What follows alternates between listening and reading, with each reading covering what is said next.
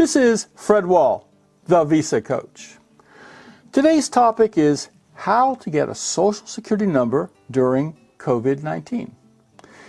You know, you don't realize how important it is to have a Social Security number until you don't have one. The Social Security number is required to open up bank accounts, get medical insurance, get a driver's license, work, and even be able to be charged, lower income tax on a filing as a married tax return. It's important, it's necessary, but has been nearly impossible to get during the pandemic. Social Security requires an in-person meeting to apply for the number. And as Social Security offices, closed offices to the public back in March, this puts your new immigrant fiance or spouse in between a rock and a hard place. Fortunately, I recently went through this process with a client of mine, and in this video, I will teach you what I found out so that you can get a Social Security number for your fiance or spouse. I am Fred Wall, the Visa Coach, and I work for you to prepare and craft your application to submit to U.S. immigration. And sometimes callers ask me, do I fill in the forms for them or do they do it themselves? Absolutely. It will be me filling in all the needed forms and putting together your application. And after we submit your application, I do not abandon you. I remain with you on this journey. I continue, by your side, personally helping and guiding you until that, happy day your foreign partner calls to say she or he is on the way.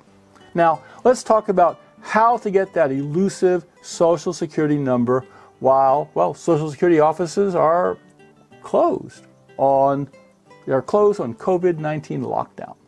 Now, normally, to obtain a Social Security number, SSN, after immigrating to the USA on a spouse, relative, or fiancé visa, one goes in person to the nearest Social Security Administration office, SSA, and presents identification and receives the Social Security number a month later. Unfortunately, during the COVID-19 pandemic, most Social Security offices are closed and not allowing in-person visits. This has caused a lot of frustration and delays for new immigrants who need a Social Security number in order to open up bank accounts, get insurance, and apply for work. Fortunately, you can still get the Social Security number, and here is how. The procedure is not publicly described at their websites, so to find out exactly what to do and how, you must make a few phone calls to Social Security Administration to find out how and what to do in your area. And that's exactly what I did recently, and now I will share my experience with you. So first, the K-1 fiancé visa. A recently arrived K-1 fiancé visa traveler is eligible to obtain a Social Security number by applying between day 15 and day 60 after arrival. And even though publicly and officially SSA is closed to the public and not conducting in-person interviews, in practice they are conducting some interviews and currently will do so for your fiancé visa partner. Now the way to do this is as follows. Step 1. Just Google search for the telephone number of your local Social Security office. Call them. Identify yourself that you need a first-time Social Security number for a recently arrived K-1 fiancé visa holder.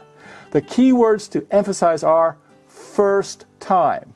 And the first operator you call probably can't help, but should redirect you to another number at another office. You may need to make a series of phone calls. Rinse and repeat until you finally reach the single office. There is always one actual office in your area that is handling first-time cases. Step 2.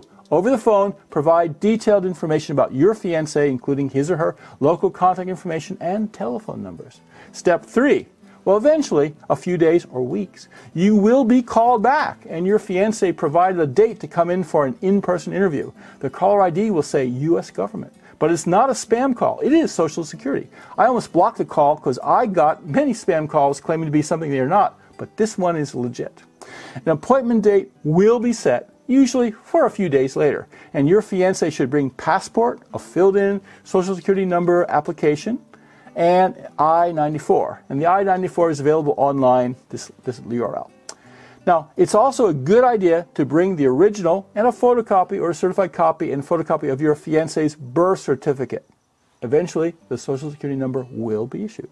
Now, if you are already married And if your new spouse has changed last name to yours, well, also bring the marriage certificate and a photocopy. Social Security may or may not issue the Social Security number in the married name. Either way, it's okay. But it's worthwhile to ask, as it would save you another trip later. If they prefer to issue in the maiden name, and they regularly do insist on this because they often only will issue a Social Security number to the name shown on the passport and I-94. But it's not a problem. Later, once you get green card or work authorization, return to Social Security, hopefully by then the pandemic is over, and update to the new married name. Now, regular immigration for a spouse or relative. In the case of regular immigration, such as your spouse arriving on a CR1 or IR1 visa, or a family member or diversity lottery winner, the process is similar. Step 1. Google search for a local Social Security office's telephone number. Call and identify yourself that you need a first-time Social Security number for a new immigrant. Emphasize first time. The first person you probably call can't help, but should redirect you to another office, and then rinse and repeat until you're talking to the office in your area assigned to handle such cases. Step 2. Well, they will give you their mailing address and instruct your immigrant to mail them the passport and the filled-in Social Security number application form. Number 3. Send to the Social Security office the passport, and it should have his arrival visa and the Social Security number application form included. Be sure to use certified mail with tracking. You don't want to take any chances that the passport gets lost. Step 4. Eventually, Social Security will call and schedule a time to go to the designated office, meet with the clerk, and be approved for the Social Security number. There, the clerk checks your passport ID page, matches the applicant's face, and the passport is returned at the time, and Social Security number is issued by mail a week or 2 later. This was Fred Wall, the Visa Coach. Now, click here to sign up for a monthly newsletter and receive bonus ebooks. Here for YouTube's recommendation. Here for a full playlist of recent videos on immigration and green cards. And here to subscribe to the Visa Coach channel.